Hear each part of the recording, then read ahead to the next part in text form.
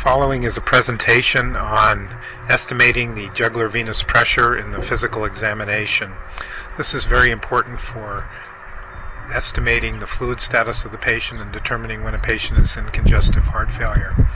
As can be seen from the diagram above, the jugular venous pressure is calculated by noting the position of the top of the neck veins in the neck above the chest wall. In this example, it's 2 centimeters above the chest wall.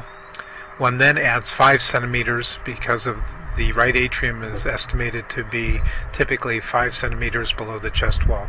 So the jugular venous pressure here would be 2 plus 5 equals 7 centimeters of water, which is the upper limit of normal.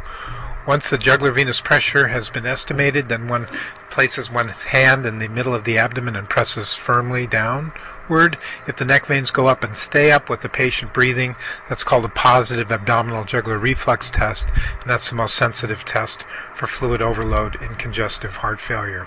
So the examination consists of estimating the jugular venous pressure and looking for a positive or negative abdominal jugular reflex.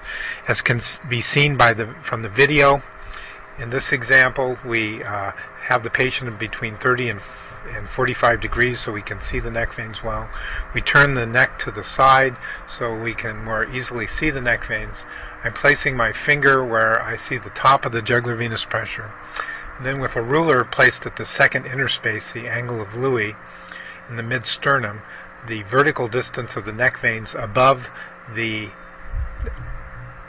chest wall is estimated. Here, 12 to 13 centimeters of water. One then adds 5 centimeters and the jugular venous pressure is then 17 or 18 centimeters of water, which is quite high.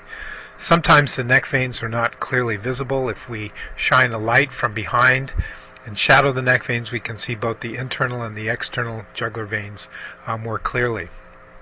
And so the neck veins can be more estimated. As you can see now, the neck veins are filling more. This is what a positive abdominal jugular reflex looks like. Anytime the neck veins are high, this is not necessary to do. It'll always be positive, but the neck veins appear normal. If you have a positive abdominal jugular reflex, then the patient is mildly fluid overloaded.